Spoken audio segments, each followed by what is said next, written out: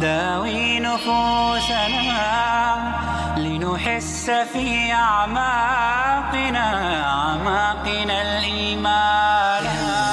فؤاد كالحجارة قسوة فإذا وعى القرآن حين لانا. كم من فؤاد كالحجارة قسوة فإذا وعى القرآن حين لانا. فإذا وعى القرآن حين. But what about a person who does not believe in God himself? If a person does not believe in God, where is the question of Quran being a word of God? So now we have dealt with the majority of the people, but yet there is a large percentage who are atheists, who do not believe in God himself. How do we deal with them? When I meet an atheist, and if he says that he does not believe in God, the first thing I do is I congratulate that atheist. Now you may wonder that why is Zakir congratulating an atheist? The reason I'm congratulating him is because most of the human beings, they are doing blind belief. Most of the Christians, because the father is a Christian. He's a Hindu because father is Hindu. Some of them are Muslims because their father is Muslim. They aren't thinking. This person, he's thinking. He may be coming from a religious background, but he may not agree that the God which his parents are worshipping is worth to be called as God. The reason I congratulate the atheist is because he has said the first part of the Islamic Shahada, Islamic creed, La ilaha, there is no God. The only thing I have to do is prove to him illallah, but Allah, which I shall do inshallah. To the other non-Muslims, first, I have to prove to him that the God he is worshipping is false.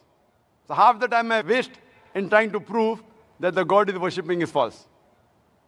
Here, half my job is done, La ilaha. Only thing left for me is illallah, and then Muhammad Rasulullah.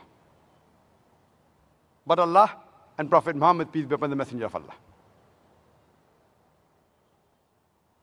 Now this atheist, he rejects God because he has the wrong concept of God. Now anyone who says he does not believe in God, first I'll ask him, what is the definition of God? For anyone to reject anything, he should know its definition. For example, if I say, this is a pen, for you to say it is not a pen, you should know the definition of pen. If you don't know the definition of pen, you cannot say this is not a pen. Is it clear? Do you agree with me or not? If I say this is a pen, for you to say it is not a pen, you have to know the definition of pen, otherwise, you cannot logically say it's not a pen. There was a smart person. He said, no, Brother Zakir. I know that's a book. So even if I don't know the definition of a pen, I can say it's not a pen. I know it's a book. So why should I know the definition of pen? So I said, fine. Do you know that's a book? He says, yes. I say, this is a kitab. If he said, no, it's not a kitab. He knows the definition of book, but does not know the definition of kitab. Kitab, in Arabic and Urdu, means a book. If I say this is a pen, knowing definition of a pen is more important than knowing what is this.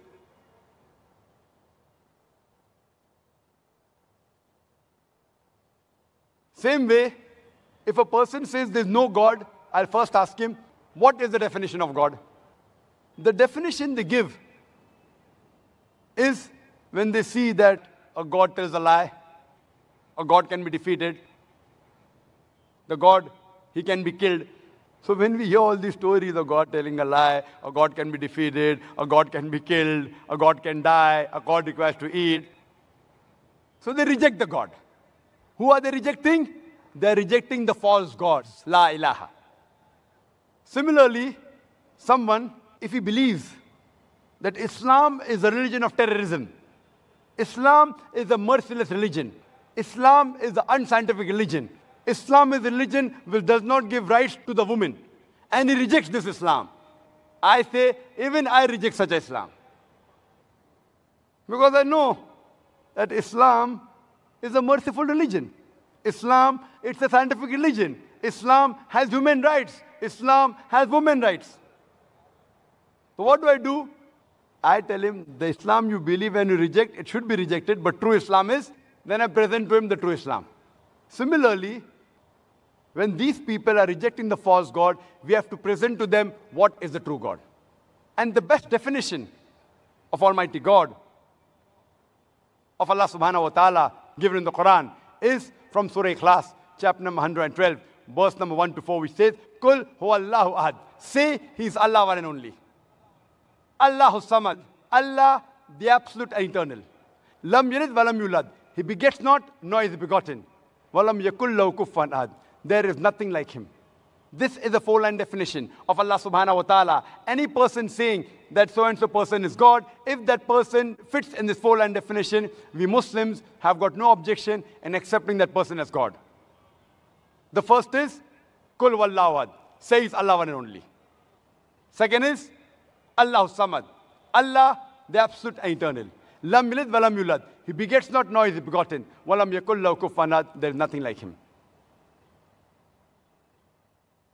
There are many people who say that Dajnish, He is Almighty God. Let us put this Bhagwan Dajnish to the test of Surah Ikhlas. There's a person who asked me in question and answer time that, Brother Zakir, we Hindus do not believe in Bhagwan Dajnish to be God. I never said that Hindus believe Bhagwan Dajnish to be God. I've read the Hindu scriptures. Nowhere do the Hindu scriptures say Bhagwan Dajnish is God. I said some human beings, some people believe Bhagwan Dajnish to be God. Let us put this Bhagwan Dajnish to the test of Surah Ikhlas. The first is, Qul huwallahu ahad. Says Allah one and only. Was Bhagwan Dajnish one and only? Was he the only man who claimed divinity? There are hundreds who have claimed divinity. And in this country alone, there are thousands who have claimed that they were gods.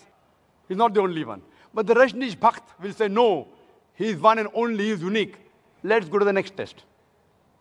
Allahu samad. Allah, the absolute eternal. Was Rajnish absolute eternal? We know from the autobiography of Rajnish, he says that he was suffering from asthma, from chronic backache, from diabetes mellitus. Imagine Almighty God suffering from asthma, chronic backache, diabetes mellitus. Third test is, Lam yalid walam yulad. He begets not, nor is he begotten. We know Bhagwan Rajnish. He was born in Madhya Pradesh. And later on, in 1981, he goes to America and takes thousands of Americans for a ride. And in the state of Oregon, he starts his village called as Rajnishpuram.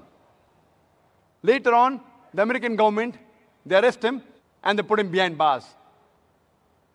And Rajnish, he alleges that the American government, they slow poisoned me in the prison. Imagine Almighty God being slow poisoned. Later on, the American government, they kick him out of the country. He comes back to India and goes back to the city of Pune, where he has a center, which is now called as Osho Commune. And when you go to the center, if you go to Samadhi, it is mentioned there on his Samadhi, Bhagwan Rajnish, Osho, never born, never died, but visited the earth from the 11th of December, 1931 to the 19th of January, 1990. Never born, never died, but visited the earth from the 11th of December, 1931 to the 19th of January, 1990. They forgot to mention on his Samadhi that he was not given visas to more than 21 countries of the world. Almighty God coming to visit the world, and he requires visas. And the Archbishop of Greece said, that if you don't remove Rajneesh out of this country, we'll burn his house and the house of a disciple. And the last test, وَلَمْ يَكُلْ لَهُ كُفُوًا أَحَدٌ, there's nothing like him, is so stringent that no one besides the true Almighty God can pass. The moment you can compare God to anyone in this world, to anyone in the universe, He's not God. وَلَمْ يَكُلْ لَهُ كُفُوًا أَحَدٌ, there's nothing like Him. Suppose someone says that Almighty God is 1,000 times stronger than Arnold Schwarzenegger. You might have heard the name of Arnold Schwarzenegger, the person who got the title Mr. World, the strongest man in the world, Mr. Universe, the strongest man in the universe. If someone says that Almighty God is 1,000 times stronger than Arnold Schwarzenegger, the moment you can compare God to anything in this world, whether it be Arnold Schwarzenegger, whether it be Dara Singh, whether it be King Kong, whether it be 1,000 times or 1,000,000 times, the moment you can compare God to anything in this world, He is not God. وَلَمْ يَكُلْ لَهُ كُفُوًا أَحَدٌ, there's nothing like Him. You know Bhagavan Rajneesh, he wore white clothes, he had a beard, he had 2 eyes like the human beings, 1 nose, 2 hands. The moment you can compare God to anything in this world, He is not God. وَلَمْ يَكُلْ لَهُ كُفُوًا أَحَدٌ. Otherwise, Allah says in the Quran, in Surah Isra, chapter number 17, verse number 110, قُلِ ادْعُوا اللَّهَ أَوِ ادْعُوا الرَّحْمَٰنَ أَيَّمَّا تَدْعُوا فَلَهُ الْأَسْمَاءُ الْحُسْنَى. Say, call upon Him by Allah or by Rahman. By whichever name you call upon Him, to Him belong the most beautiful names. You can call Allah by any name, but it should be a beautiful name. It should not conjure up a mental picture. It should be a name given by Himself. And this message, besides being mentioned in Surah Isra, chapter 17, verse 110, it's also mentioned in Surah Araf, chapter number 7, verse number 180, in Surah Taha, chapter number 20, verse number 8, as well as Surah Hashr, chapter 59, verse number 24, that to Allah belong the most beautiful names. Many of the atheists, they believe in science. All these arguments may not satisfy them completely. Many of the atheists, they say that science is the yardstick. They believe science is ultimate. So let's try and prove to this group of atheists also about the existence of Allah subhanahu wa ta'ala. So if I know that this atheist believes only in science, after congratulating him, I'll ask him a simple question. That if suppose there is equipment, there is a gadget who no one in the world has ever seen, and if that gadget is brought in front of you, and if the question is asked, that who will be the first person who will be able to tell you the mechanism of this gadget, that atheist, he may say, after thinking for a while, the first person who will be able to tell you the mechanism of a gadget who no one in the world has ever seen, no one in the world knows about it, he will tell you that the creator of that gadget. Or he may say the maker of the gadget. He may say the inventor. He may say the producer. He may say the manufacturer. Whatever he says, it will be somewhat similar. Either creator, manufacturer, producer, maker, inventor, somewhat similar. Just keep that answer at the back of your mind. The second person is the creator. If he says to somebody else, he'll come to know, or a person who does research, but that is secondary. You ask this atheist that how did our universe come into existence? So he will tell you that our universe was initially one primary nebula.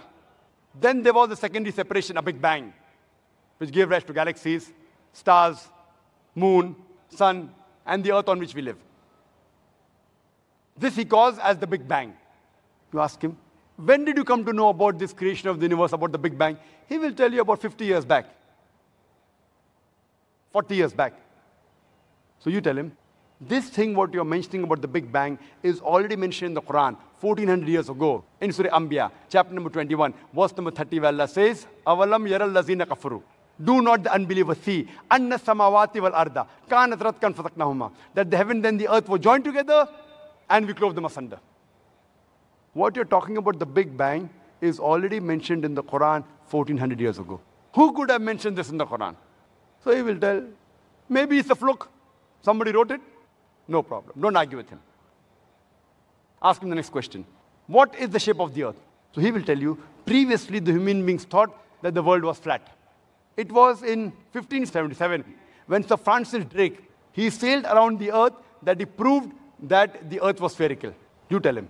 That the Quran mentions in Surah Naziyat, chapter number 79, verse number 30, that وَالْأَرْضَ بَعْدَ ذَلِكَ دَحَاهَا. We have made the earth egg-shaped. The Arabic word dahaha, one of its meaning is an expanse, and the earth is an expanse. The other meaning is derived from the Arabic word duya, which means an egg. And we know today that the earth is not completely round like a ball. It is flattened from the pole and bulging from the center. It is geospherical in shape. It is somewhat similar to the egg. And the Arabic word duya does not refer to a normal egg. It specifically refers to the egg of an ostrich. And if you analyze the shape of the egg of an ostrich, it is geospherical in shape. Imagine, the Quran mentions that the earth is geospherical 1400 years ago. Who could have mentioned that? So he will tell you, your Prophet Muhammad, peace be upon him, was an intelligent man. Don't argue. Continue. The light of the moon, is it its own light or reflected light? So the atheist will tell you, previously we thought that the light of the moon was its own light. But today we know that the light of the moon is not its own light, it's a reflected light. When did you come to know? He will tell you, we came to know yesterday, 50 years back, 100 years back, 200 years back. Quran mentions 1400 years ago in Surah Furqan, chapter number 25, verse number 61. That blessed is he who hath placed the constellations in the sky, and therein sun, Shams, having its own light, and moon having borrowed light. The Arabic word for sun is Shams.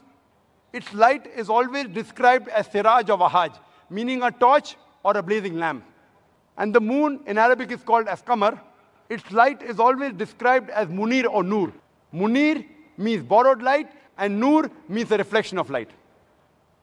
And nowhere is the moonlight described as wahaj or siraj. It's always described as nur or munir. Borrowed light or reflection of light. Who could have mentioned this in the Quran 14 years ago? Now there'll be a pause. Don't wait for the reply. Continue. When I was in school, I had learned that the sun revolved, but it was stationary, it did not rotate about its axis.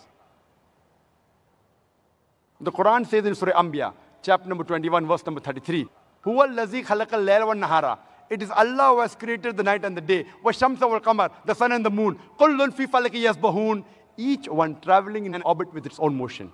The Arabic word yasbahun describes the motion of a moving body.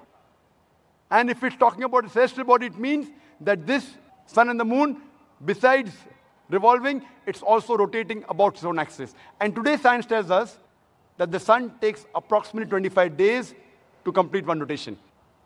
Imagine what I read in school. I finished my school in 1982. Sun was stationary. 1400 years before the Quran says the sun rotates. And my science book said the sun was stationary. Today, it has been incorporated that the sun rotates. You ask him, that who could have mentioned this? There'll be a silent pause. Some critics will say, it's nothing great that the Quran speaks about astronomy because the Arabs were advanced in the field of astronomy. I do agree, the Arabs were advanced in the field of astronomy, but I'd like to remind them that it was centuries after the Quran was revealed that the Arabs became advanced in the field of astronomy. So it is from the Quran that the Arabs learned about astronomy and not the vice versa. In the subject of hydrology, when you ask the atheist, that you ask him about the water cycle, he will tell you that the water evaporates from the ocean. It forms into clouds. The clouds move into the interior. It falls down as rain, and the water table is replenished. You ask him, when did you come to know this? He will tell you it was in 1580 when Sir Bernard Palissy, he spoke about the water cycle for the first time. 1580. So you tell him, what you came to know in 1580, just hardly a couple of hundred years before, the Quran mentions 1400 years ago. The Quran says, the water evaporates from the ocean, formed into the clouds. The clouds move and join. They move into the interior, and they fall down as rain, and the water will be replenished. The water cycle is spoken in the Quran in great detail in several places. It's mentioned in Surah Zumur, chapter 39, verse number 21. In Surah Rum, chapter number 30, verse number 24. In Surah Hijr, chapter number 15, verse number 22. In Surah Mu'minun, chapter number 23, verse number 18. In Surah Rum, chapter number 30, verse number 48. In Surah Nur, chapter number 24, verse number 43. It's mentioned in Surah Naba, chapter number 17, verse number 12 to 14. It's mentioned in Surah Araf, chapter number 7, verse 57. In Surah Raj, chapter number 13, verse number 17. It's mentioned in Surah Furqan, chapter number 25, verse number 40 and 49. It's mentioned in Surah Yasin, chapter number 36, verse number 34. It's mentioned in Surah Fatir, chapter number 35, verse number 9. It's mentioned in Surah Jasha, chapter number 45, verse number 5. In Surah Qaf, chapter number 50, verse number 9 and 10. It's mentioned in Surah Waqia, chapter number 56, verse number 67 to 70. It's mentioned in Surah Tariq, chapter number 86, verse number 11. I can go on and go on and go on, quoting only the verses in the Quran which speak about the water cycle only. The Quran speaks about the water cycle in great detail. Who could have mentioned this in the Quran 14 years ago? No reply? Don't worry, continue. The Quran speaks about geology. The geologists say that the radius of the earth is 3,750 miles. The deeper layers are hot and fluid. The upper layer is a thin crust, hardly 1 to 20 miles in thickness. And there are high possibilities it will shake. It is due to the folding phenomena which gives rise to mountain ranges which prevents the earth from shaking. Allah mentioned this in the Quran. It's mentioned in the Quran. In Surah Naba, chapter number 78, verse number 7 as well as 8, Allah says, وَالْجِبَالَ أَوْتَادًا. We have made the earth as an expanse and the mountains as pegs, which science has agreed today. A similar message is mentioned in Surah Anbiya, chapter 21, verse number 31, that we have placed on the earth mountains standing firm, lest it would shake with you. In the field of oceanology, previously we knew that there was two types of water, salt and sweet. But the Quran says in Surah Furqan, chapter 25, verse number 53, that it is He who has let free two bodies of flowing water, one sweet and palatable, the other salty and bitter.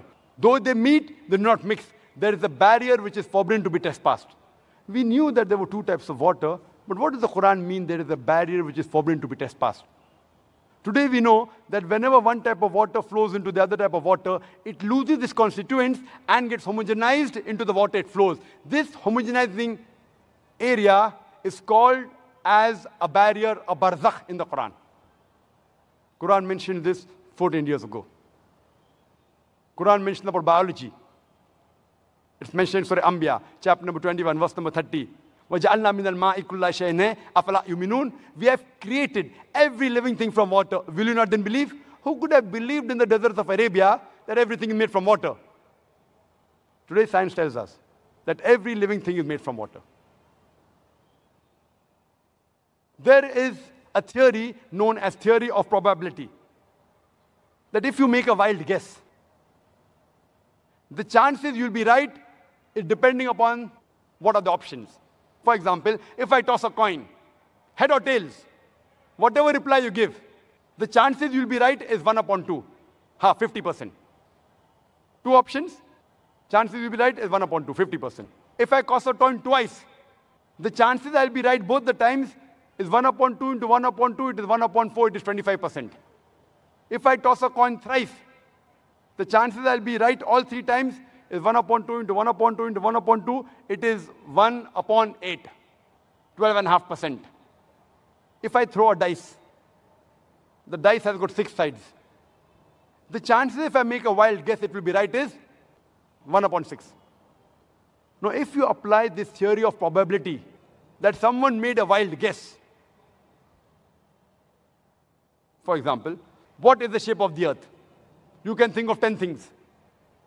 Flat, square, rectangle, triangular, hexagonal, on and on, maybe spherical. The chances if you make a wild guess it is spherical, it will be right is 1 upon 10. If you ask a person, the light of the moon, is it its own light or reflected light? If he makes a wild guess, chances he'll be right is 1 upon 2. The chances that both are right, the shape of the earth and the light of the moon is not its own light, is 1 upon 10 into 1 upon 2 is 1 upon 20. That is 5%. All living creatures, made of what? You can think of 1,000 things. Sand, iron, tin, wood, on and on, maybe even water. Chances You make a wild guess and one is right, is 1 upon 1,000. Chances all three are correct. Shape of the earth is spherical. Light of the moon is reflected. Everything made from water. Is 1 upon 10 into 1 upon 2 into 1 upon 1,000. Is 1 upon 20,000. Is 0.005%. Only in 3 scientific facts, it's 0.005%. I've already mentioned several. And if you read my book, there are hundreds. There are many things. Quran speaks about botany. In Surah Ra'd, chapter number 13, verse number 3, that all the fruits are created in pairs, in sexes male and female.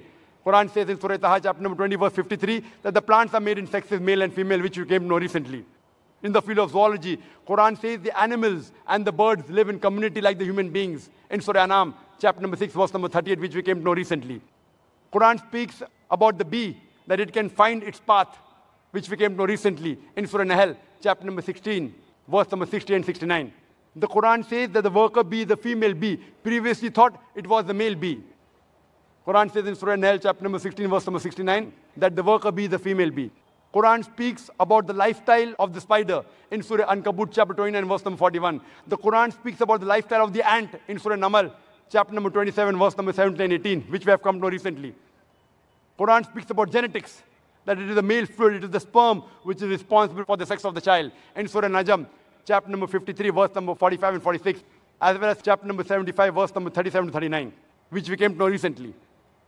Quran speaks about embryology, that all the human beings are made from alaqa, a leech-like substance, something which clings. In Surah Alaq, Surah Iqra, chapter 96, verse number 2, which we came to know recently. Quran speaks about the various embryological stages, alaqa, mudga, izama, lahem. In Surah Mu'minun, chapter number 23, verse number 12 to 14, which we have come to know recently. There are various scientific facts mentioned in the Quran. I'll just mention 2 more. There are people who say that after we human beings die, and after we are buried, and our bones are disintegrated, how will Allah subhanahu wa ta'ala be able to reconstruct the bone on the day of judgment? So Allah says, it's mentioned in the Quran, chapter number 75, verse number 3 and 4, that when they say that how will Allah be able to reconstruct the bones on the day of judgment, tell them, Allah can not only reconstruct the bones, He can even reconstruct in perfect order the very tips of your fingers. What does Allah mean by saying He can not only reconstruct your bones, He can even reconstruct in perfect order the very tips of your fingers? It was in 1880 that Sir Francis Galt, he discovered the fingerprinting method and said that no 2 fingerprints, even in 1 million human beings, are identical. Today, the police, the CID, the FBI, the CIA, they use the fingerprinting method to identify the criminal. Quran speaks about the fingerprinting method 1400 years ago, and we discovered in 1880. Who could have mentioned this? I would like to mention one more thing before I end the scientific facts, is that there was a scientist by the name of Professor Tagrata. Professor Tagrata hails from Thailand, and he was doing a great deal of research in the pain receptors. Previously, we human beings, we thought, and the doctors thought, that only the brain was responsible for the feeling of pain. Today, we come to know that there are certain receptors in the skin which are also responsible for the feeling of pain. That's the reason when a person of burn injury comes to a doctor, the doctor takes a pin and pricks it in the area of burn. If the patient feels pain, the doctor is happy. The pain receptors are intact. If the patient does not feel pain, the doctor is sad. The pain receptors have been destroyed. It's mentioned in the Quran, in Surah Nisa, chapter number 4, verse 56, that as to those who reject our signs, we shall cast them in the hellfire, and as often as the skins are roasted, we shall give them fresh skin so that they feel the pain. Indicating there is something in the skin which is responsible for the feeling of pain. Imagine, Quran speaks about the pain receptors 1400 years ago. And Professor Tagrata, when he came to know this is mentioned in the Quran, in the 9th medical conference in Riyadh, in the conference itself, he said the Shahada and said, La ilaha illallah, Muhammad Rasulullah. There is no God but Allah, and Prophet Muhammad, peace be upon the messenger of Allah. So when you ask the atheist, Who could have mentioned this in the Quran? The only reply I can give you is the same which he gave you earlier. It is the creator. It is the maker. It is the producer. It is the manufacturer. It is the inventor. This creator, this producer, this manufacturer, this maker, this inventor. We Muslims call him as Allah. That's the reason today science is not eliminating God. It is eliminating models of God. La ilaha illallah. Scientists today, they are eliminating models of God. This cannot be God. This cannot be God. They aren't eliminating God. And a famous philosopher and scientist, Francis Bacon, he said that those who have little knowledge of science, they become atheists. But those who have in-depth knowledge of science, they become a believer in God. I would like to end my talk with the quotation of the Quran from Surah Fussilat, chapter 41, verse number 53, which says, سَنُورِيهِمْ آيَاتِنَا فِي الْآفَاقِ وَفِي أَنفُسِهِمْ حَتَّى يَتَبَيَّنَ لَهُمْ أَنَّهُ الْحَقُّ أَوَلَمْ يَكْفِ بِرَبِّكَ أَنَّهُ عَلَى كُلِّ شَيْءٍ شَهِيدٌ. That soon we shall show them our signs into the furthest regions of the horizons and into their souls, until it is clear to them that this is the truth. وَآخِرُ دَعْوَانَا الْحَمْدُ لِلَّهِ رَبِّ الْعَالَمِينَ.